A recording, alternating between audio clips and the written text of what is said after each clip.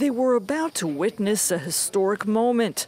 The first test flight of the SLS Orion, the most powerful rocket ever built.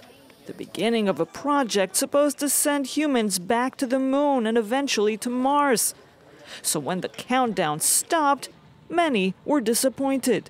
We got up at 2 in the morning. We were out here by 3:45 waiting with the kids. And so now that it's not happening, it's just, it just kind of sucks that we have to miss it.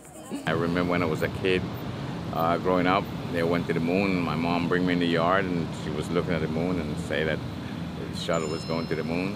And I'm here to see this one going to the moon, and it didn't happen. So I'm a bit sad, and I hope it will take place soon. Others saw the glass half full.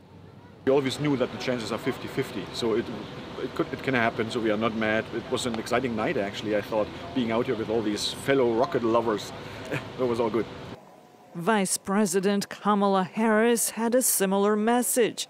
Postponing test flights is common. This is by no means a setback. Innovation requires this kind of moment. And then you regroup and you figure out what the next step will be to get to the ultimate goal, which for us is going to the moon and showing how humans can live and work on the moon, and again with the next step being to go to Mars. The vice president encouraged engineers in their efforts to understand what went wrong.